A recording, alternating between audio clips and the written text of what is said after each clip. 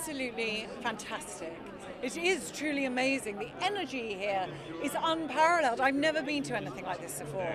There's so many people here. John Boyega's here.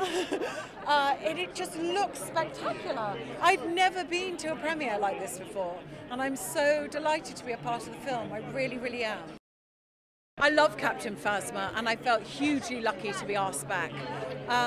Originally, the part was very small in The Force Awakens, and then they made it bigger, and then I've been hugely lucky to be invited back to this film. So I'm always happy to get back in that incredible armour. I think we find Phasma full of duplicity and hell-bent on revenge. I think it's important to have great male and female heroines for all genders to look up to.